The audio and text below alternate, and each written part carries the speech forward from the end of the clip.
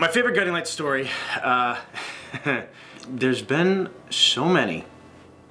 For me personally, you know, I have to say ending on such a high note, you know, is great.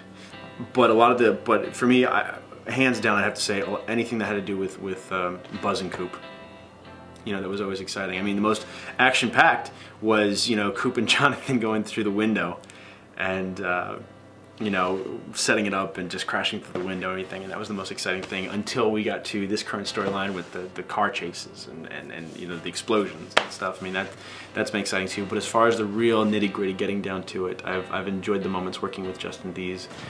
He's such a fantastic actor, and he stays to himself. So pretty much any moment dealing with him, any storyline dealing with him, has been just wonderful for at least me to be a part of.